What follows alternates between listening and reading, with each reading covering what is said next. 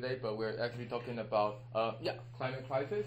So Steve is gonna first tell us how mainstream economists think, how they approach, and why they are wrong about that. And after we will have a short meal break for maybe 30 minutes, 40 minutes. We will serve pizza and beer, and afterward we'll come back and Steve will give him a short workshop of how Minsky model might be a better approach for financial crisis, climate crisis. So without further ado, let's welcome Steve King.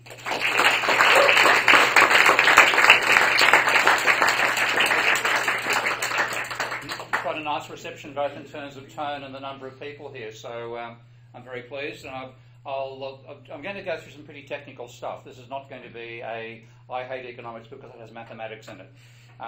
My reason actually is I hate economics because it has mathematics in it. The stuff they do, they call mathematical, it's nonsense. Most of my physicist friends, when they take a look at it, say, you've got to be kidding. And I'll show you why as I go through. Now, of course, how well is that screen readable at the back there, by the way? Is it easy enough to read? Good, great, okay. So this was back in 2018, of course, that William Nordhaus was awarded the Nobel Prize in Economics. How many know, quick question, is the Nobel Prize in Economics a Nobel Prize? Okay, and most of you know, okay. It was invented by the Swedish Central Bank in 1969.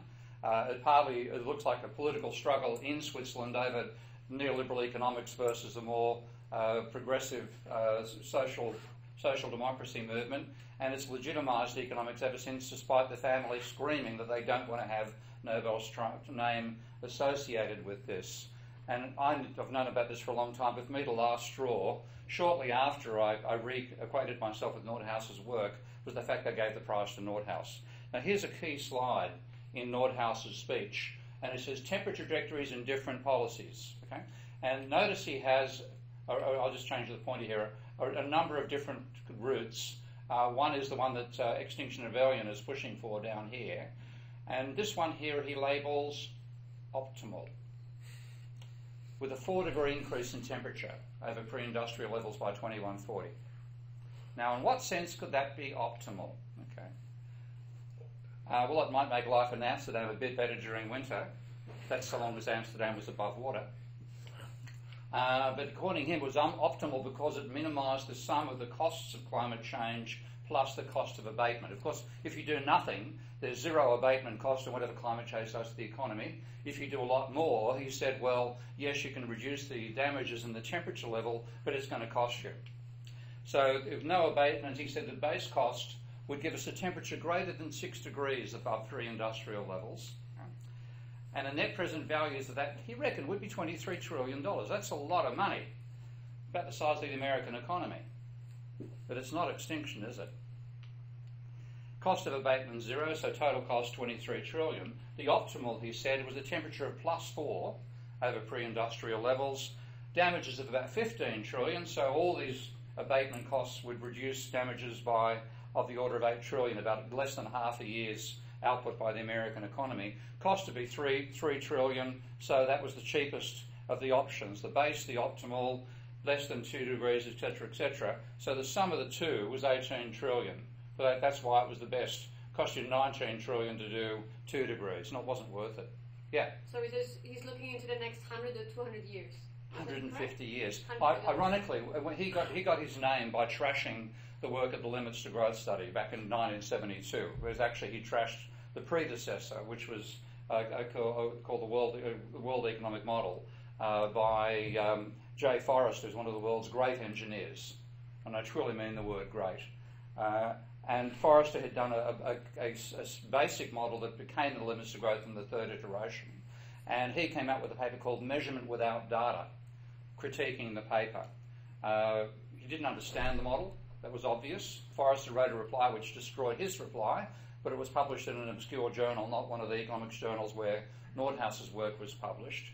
And as one part of that, he rubbished them for making projections 100 years in the future. Look what he does later. Okay.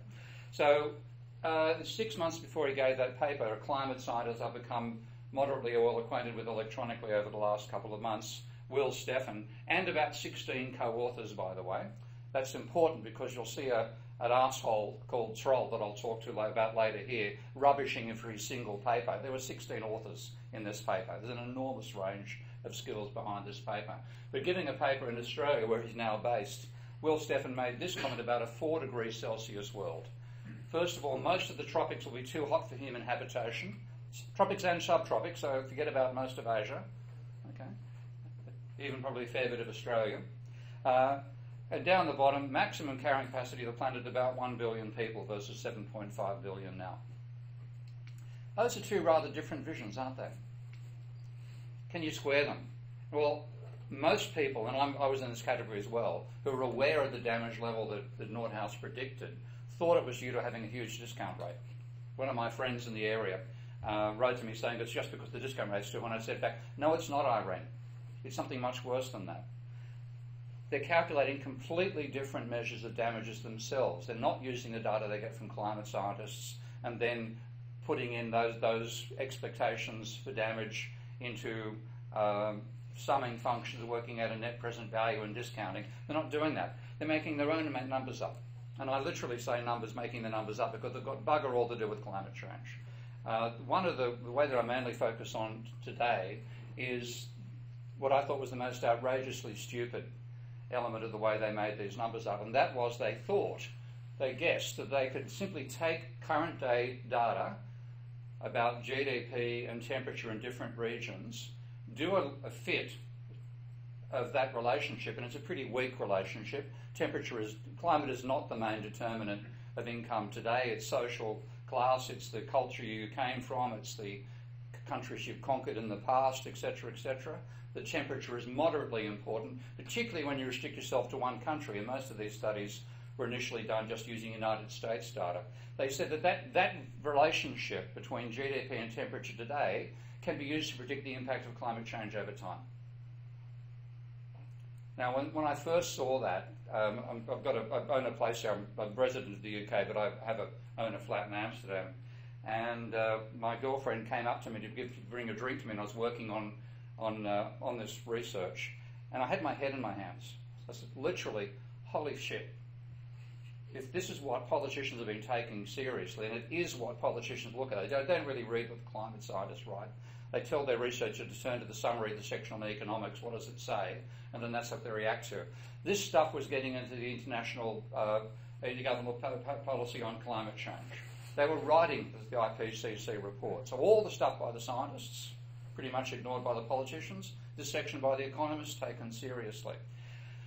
So I had my head in my hands, and she walking with a drink to me. She's Thai Buddhist, and speaks in a very staccato English. And she said to me, why are you upset? And I said, I'm just doing this work on climate change. Oh, you're crazy. Why you bother working on that stuff? Nobody wants to read about it. You can't do anything to change it. If we die, we die. Beautifully. And I thought, okay, a very Buddhist summary of our situation, living completely in the moment. But I was still horrified, and I remain horrified by what they've done. So what they did, they took data on today's temperature data today and income data today, starting mainly with regions in the United States, and I'll use an illustration using states in the moment, and they found a weak quadratic relationship between temperature and GDP.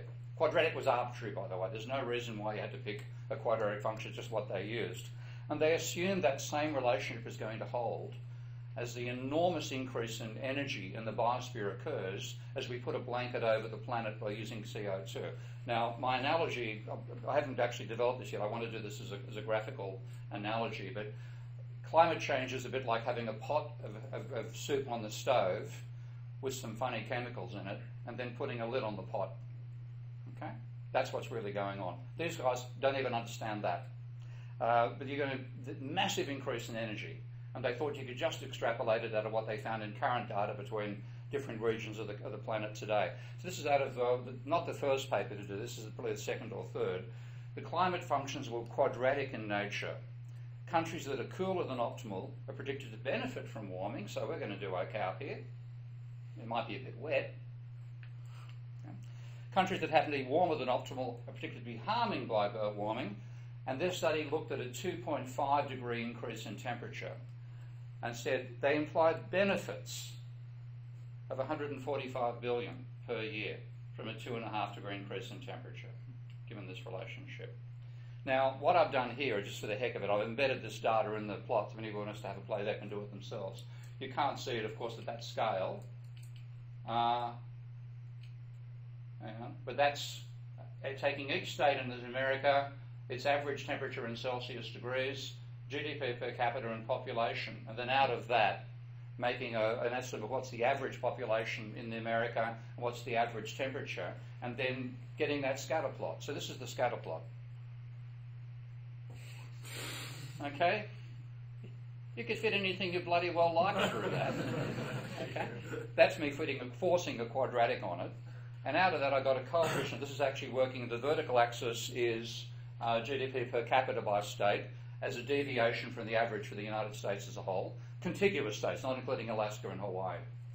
And then the bottom is the difference in temperature from the average, which is I think about 12 or 13 degrees Celsius average temperature. So whether it's a plus or a minus above that temperature level. And what I got out of it was a quadratic with a coefficient of minus 131. And that gave me a correlation of minus 0.35, saying a temperature increase was associated, generally speaking, with a fall in GDP. $131, okay, per head times temperature difference squared. That's the relationship. So I then just made a little plot of that, and I compared it to Nordhaus's, the function Nordhaus actually used in the most recent version of his paper in 2018. Now he and his morons, pardon me colleagues, have put an enormous amount of effort into pulling out numbers from all sorts of different areas. They've done studies across different countries, they've done surveys of experts, those experts include Larry Summers, and they put all the stuff together and fitted a quadratic, as it has in Nordhaus's case, to a number of data points. This is me doing once, and it took me about a half an hour to do this work. So I reckon it's worth a Nobel Prize, don't you reckon? It's pretty close. He says a 2-degree increase in temperature will cause a 1% fall in GDP. Oh, there should be minus, by the way. I forgot to put minus signs in front of his numbers there. Mine are all minus down the bottom. I got minus 0.2%, which is, by the way, one of the numbers you'll find in the 2014 IPCC report. The range of damage prediction from minus 0.2 to minus 2% in GDP. But you go out further, I get pretty down close at an 8-degree increase, not too far away to 6-degree increase. 4 degrees, maybe half as much as he's saying, but at 10 degrees I'm spot on. So my half an hour of work ended up giving me pretty much the same sort of prediction as Nordhaus got a Nobel Prize for. Okay. Well, it all depends on whether the assumption is correct. Okay. And don't you think if you had an assumption on which your conclusion actually depended, you'd check it?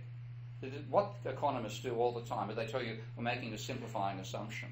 Now, a simplifying assumption for me, for example, is that there are no canals between here and where I rode because my bicycle doesn't go into the canal unless I make a bloody awful turn. Okay, you could have a map of Amsterdam for bicycles with no mention of the canals. Okay, the fact that is not a that is a simplifying assumption to leave the canals out, because if I put the canals on the map, nothing changes. Okay. It's just making the map less complicated. That is a simplifying assumption. An assumption that what we get out of temperature and GDP today will apply in the future is not a simplifying assumption. If the assumption is wrong, your results are crap. And these are crap results. Now, you've already had this debate, I'm sure, in the classes. Can you criticise a model for its assumptions? What do you call this? Have you had that question asked in classes yet? Is it valid to criticise a model for its assumptions? What do they tell you? It's just a model. Huh? It's just a model. It's just a It's model, not reality. yeah. Ignore the assumptions. Let's see if it fits the data. That's all that matters. Well, this is what Friedman had to say that most of those stupid comments you get from your lecturers are based on. Truly important hypotheses were found to have assumptions that are wildly inaccurate descriptions of reality. And in general, the more significant the theory, the more unrealistic the assumption. This is called the F-twist. It has F for Friedman, named by Paul Samuelson, of all people, who's done a few F-twists himself in his time. But they were rubbishing it, and there's a beautiful paper by a guy called Musgrave, Alan Musgrave, classifying assumptions into 3 types, what he calls generally simplifying assumptions, so stuff when you leave it out, it doesn't matter, it's just leaving out canals for a cycle map of Amsterdam. Okay. What he calls domain assumptions, saying if this assumption is correct, then your theory applies. If the assumption is not correct, your theory does not apply. Now, in that sense, this is a domain assumption. Now, assumption like that is okay if you go to the next stage, where you say once you've done that, it's what you call heuristic assumption. You make it for a while, and then you show that it's false and show the consequences of changing it. That was how Einstein, for example, explains the theory of special relativity. Okay? Or speak general relativity, both of them. He uses that sort of idea. This assumption is not true. In the next stage of the theory, I relax it and see what happens, and then I get the general and the special theories of relativity. They didn't get that far. And I had this all the time when I throw my approach to economics to a mainstream audience. This happened when I was followed out of I had a fight with a young PhD graduate from the Western American Association conference about a decade ago. And he followed me out of the room afterwards and saying over my shoulder, well, we have to make some simplifying assumptions. And I just shouted back saying, mate, you've got to learn the difference between a simplifying assumption and a fantasy. Okay? But what they call fantasies are simplifying assumptions. Now, funnily enough, I went back to read this paper again when I was putting this together, and I noticed there was a footnote, footnote 12. The converse of this proposition does not hold. Assumptions that are unrealistic do not guarantee a significant theory. Now, neoclassical economists are so used to making absurd assumptions and calling them simplifying, they've inured themselves to this contradiction. It's almost like it's like a mark of status to make a crazy assumption in a paper. And this has got to be the most crazy assumption in the history of economics. Not because there aren't worse assumptions in terms of how logically ridiculous they are. It's that if this one is wrong, we're fucked. Pardon the French, okay? But we are dangerously jeopardising the future of capitalism to make an assumption like this and act upon it as if it's true. And that's largely what's been happening. So what he actually ended up doing, this is Nordhaus, this is a paper by Toll, who's got to be one of the most unpleasant people I've had dealing with in my history of taking on economists, and that's saying something over 50 years. But this is the paper from Toll, which is, by the way, is being thoroughly trashed so badly he had to publish a retraction of it, and even the retraction needed a retraction because he made further errors in it. For example, just to point out one part of it, he has a paper here, which one is it now? Yeah, he's got a paper here by Nordhaus in 1994 saying there's a 3-degree temperature increase and the fall is 4.8. That's a bigger fall than you saw in some of the other studies. But he got the number wrong. He pulled out the median when he thought he was pulling out the mean. And even Nordhaus didn't notice that Toll used the wrong number from his paper. The graphs were badly labelled in the paper as well. It was a total travesty. That was Toll's paper and Nordhaus's paper both had what I'd call schoolboy errors in them. But anyway, here's a Mendelssohn one I showed you beforehand, a 2.5 degree temperature increase causing a 1% rise in GDP. So they put it all together, and he just used, his damage function is simply a quadratic. It's saying damage is going to be some coefficient, which is what you have to estimate from the data, multiplied by the temperature change over pre-industrial levels squared. So these are the 14 data points that Nordhaus fitted his paper to. 2013 version of the manual. It's the same paper he was using at the time of the same state of the model, I think, as he used when he got the Nobel Prize. There's Nordhaus's so-called data point. Those are others that you see in space and time are the same, which is what they're doing here. That's one by Nordhaus in 1994. Okay? And then there's the quadratic fitted to it. Now, the coefficient over time on his quadratic has fallen. It was about 0.3% about 20 years ago. He's reduced it progressively by more and more economic assumptions to 0.00227, which means for a 1% fall in temperature, he's saying GDP will fall by less than 1/4%. That's where we are now, roughly, in terms of temperature, not in terms of damage. 2 degrees less than a 1% fall, 4 just over 3.6, even 10 degrees, which is, he says it's outside his parameter range, he has a cutoff point on the function there, but still saying 10 degrees, 23% fall in GDP, which is trivial. Now, they're only true if those assumptions are true, and here is where my friend Toll comes in. I was trying to provoke one of these bastards on Twitter to get this stuff, and Toll beautifully obliged. Talk about being caught hook, line and sinker. So in a debate, first of all, where he said I had mischaracterised him as being the author of these studies, and which I hadn't done, I said it was a quote in his paper, He then let his pants down and started saying things like this in public. 10 degrees Celsius, 10 Kelvin, is less than the temperature difference between Alaska and Maryland or Iowa and Florida. Climate is not a primary driver of income. Now, this wouldn't matter if he's just an ordinary internet troll. His name's damn close. Okay? This is the guy who writes the IPCC reports. Okay? Now, a meteorologist, this is what I was doing this stuff to provoke him so other people could see just how outrageous the work was. And a meteorologist I hadn't met before, actually based in Northern California, came across and made this observation. A global climate 10 degrees warmer than present is not remotely the same thing as just taking the current climate and adding 10 degrees everywhere. So it's a widespread misconception. Okay, you can understand people who don't specialise in climate change thinking that, and that's where a lot of the denialism comes from. But somebody who actually wrote IPCC author papers, he continued digging. You know the old story, if you're in a hole, stop digging? Okay. He was hitting China by the end of the conversation. Climate determinism has no empirical... We observe that people thrive in very different climates. Okay. Now what he's doing is comparing temperature today across the planet. There's no change in the energy level in the biosphere comparing one point today to another point today. It's completely irrelevant to the question we're supposed to be looking at. And he says climate determinism has no empirical support. And then, if a relationship does not hold for climate variations over space, you cannot confidently assert that it holds over time. Well, that sounds clever, doesn't it? Okay. It's ignorant of what's called the ergodicity, the time path of something being totally different, and ignorant indeed of the basic statistics here. Because what they did was compare GDP in two locations while the temperature in the biosphere remained the same. Now, what global warming is going to do is massively increase the amount of energy in the biosphere. That's why I use the analogy of putting a lid on a pot on a stove, because you can have a stove, you might have a small flame and the temperature of the water might be, 50, 60 degrees in the water. A bit, say 30 degrees above what the room temperature would be in the absence of the flames, because greenhouse gases mean the temperature of the planet's about 30 degrees above what it would be in the absence of greenhouse gases.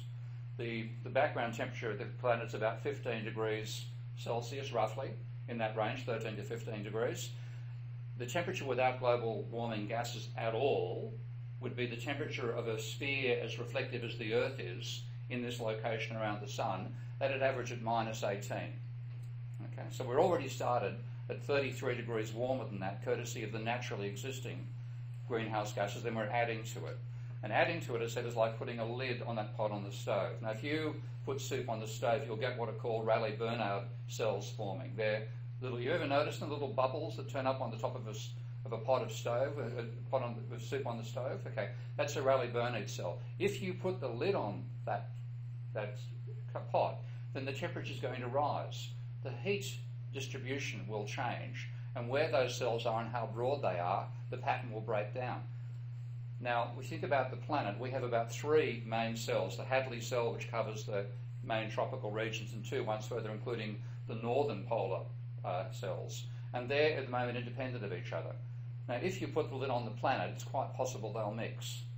And you might get a uniform temperature over the whole planet, so we can go, for tropical holidays in Antarctica. Okay.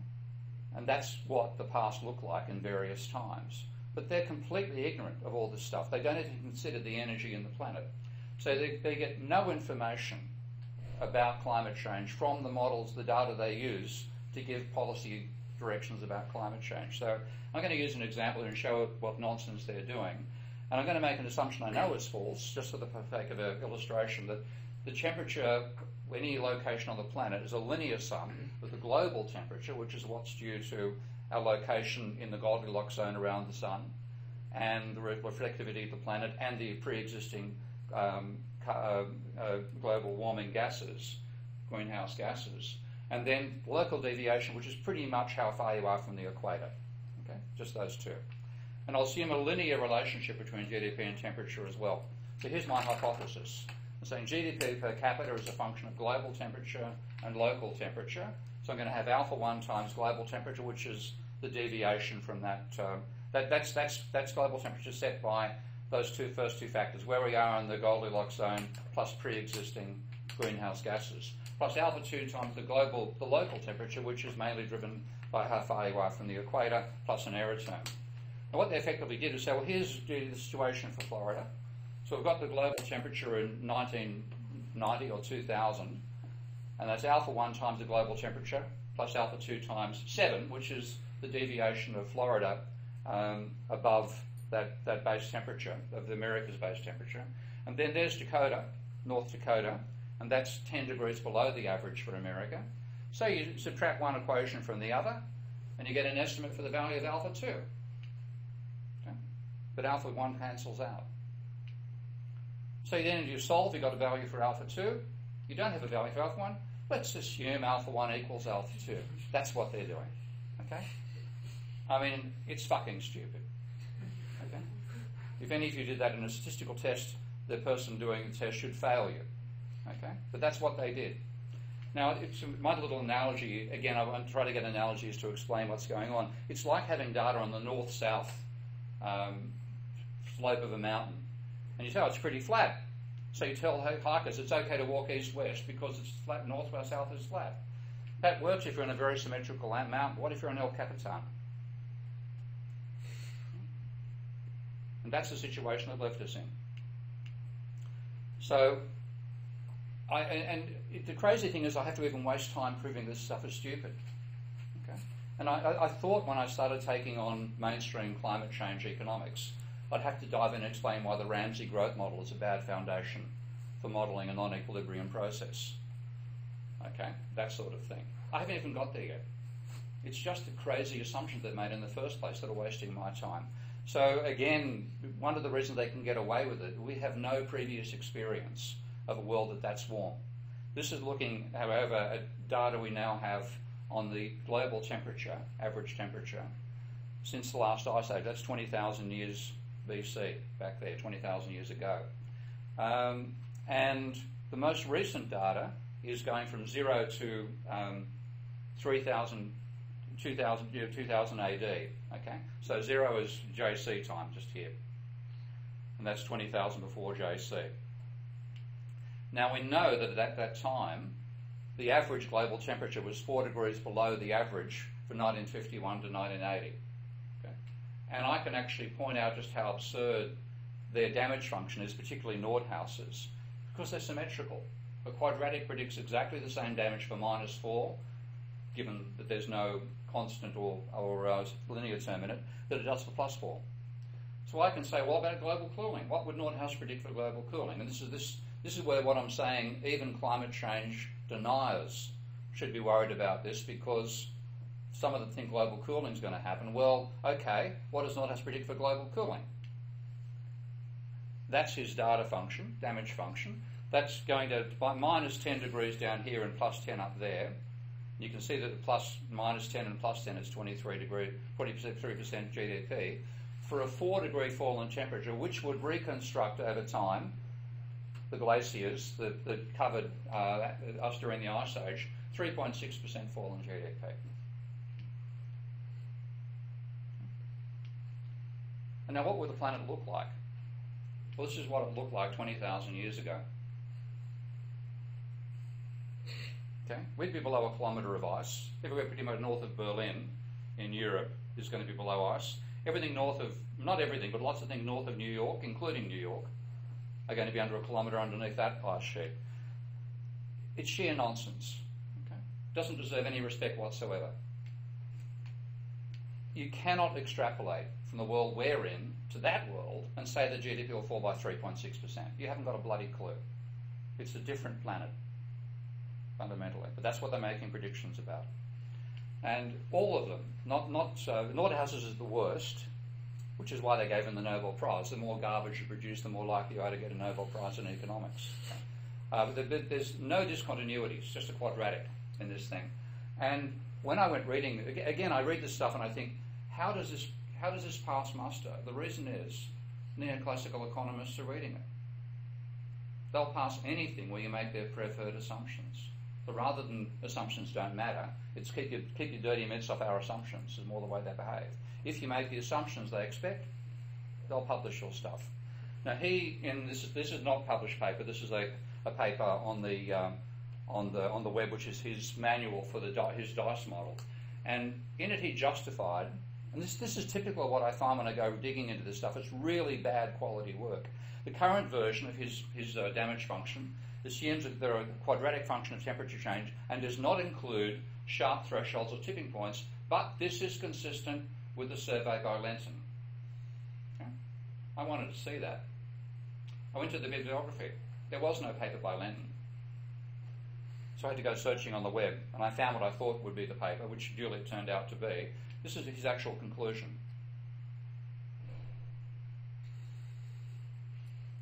Society may be lulled into a false sense of security by smooth projections of global change, which is precisely what Nordhaus was doing. Our synthesis of current knowledge suggests that a variety of tipping points could reach their critical point within this century under climate change. That's the exact opposite of what Nordhaus was claiming. And this is typical. They're insulated from the data. Now, why do they ignore them? Well, if you have a discontinuity, an infinite cost at some point, no matter how much you discount infinity, it's still infinity. Okay? So you can't do cost-benefit analysis with it. Now, the climate economists, let's ignore the tipping points then. Let's ignore discontinuities. You might see a recent paper being mentioned by a guy called Kalmadis, I think it is, on the internet, quite regularly promoting it out there, which predicts that if we have a 0.04 degree Celsius increase in temperature every year from now until 2100, then the fall in GDP will be 7.22%. Now, I simply burst out laughing when I saw 7.22%. I said, "You sure it's not 7.23? Okay. And I was going to ignore it because I've read enough of this garbage so far not to want to read any more, but I thought I'd better take a look. And in it, I'm looking to find, is there any mention of tipping points? This is a paper written in 2019. No mention of tipping points at all. They assume that the damages are a Gaussian distribution. They're ignoring the fact that as we change the base temperature, if it is Gaussian, we're moving the mean point. We're going from points where the probability of Amsterdam being 3 metres under sea level water, which it already is, of course, at the moment, say 4, is vanishingly small, to where Amsterdam will necessarily vanish if you put the temperatures up that much. Okay? We're changing the entire distribution. They're treating it as if it's static. So the climate scientists said, let's get rid of cost-benefit analysis. This is Stefan, who works with Lenton as well now. Said, the contemporary way of guiding development founded on theories and tools and beliefs of gradual or incremental change will not likely be adequate to cope with this tragic trajectory. This is politeness from one discipline criticising another. I'm an economist. I can tell you this is garbage. And I want as many of you as possible getting in there and taking a look at it and seeing why as well. Now, I'm in favour of just abolishing the economic section of the report because the mainstream is so dominant, and it's natural for something like the IPCC to approach an organisation like the American Economic Association and ask who are your experts, and then approach them and say, please come on, bang, who do you select? Not me, I can tell you that. These are some names of people that I know are doing non-mainstream modelling. Emmanuel in Austria right now. Tim Garrett I'm working with. Tim's actually an atmospheric physicist.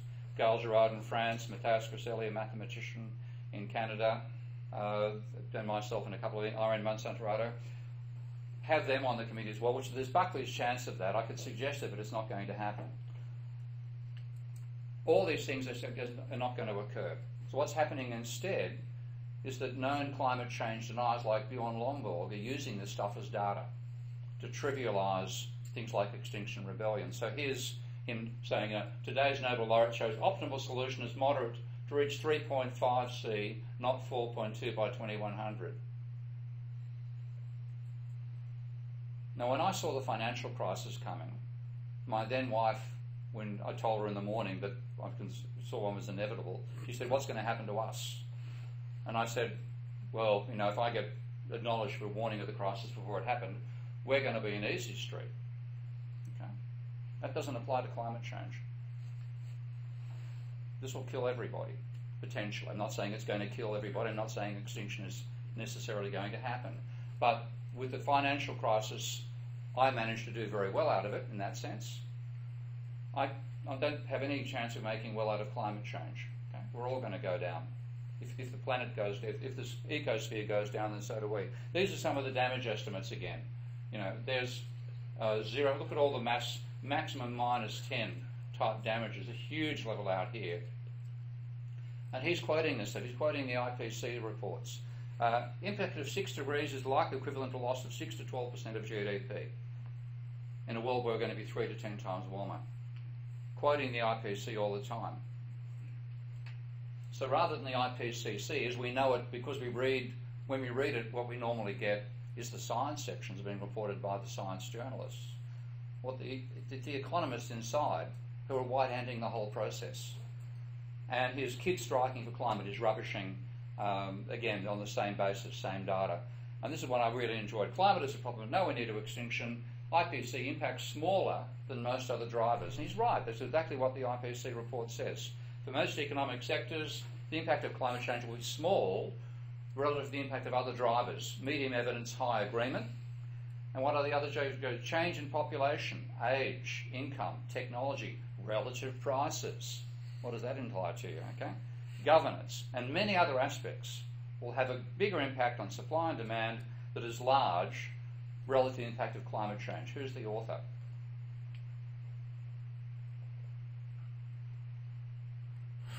Okay? So that's the situation we're in. Now, I think I've given you enough to think about. Need a few pizzas over? So what I'm going to do afterwards is talk about alternative approaches to doing that and also show you how to do modelling with my Minsky software as well, which is the sort of thing we have to bring into economics. This garbage only exists because economists have stuck themselves in an equilibrium mindset. And we've got to break away from equilibrium. We can do it today with modern technology. Let's have some pizza.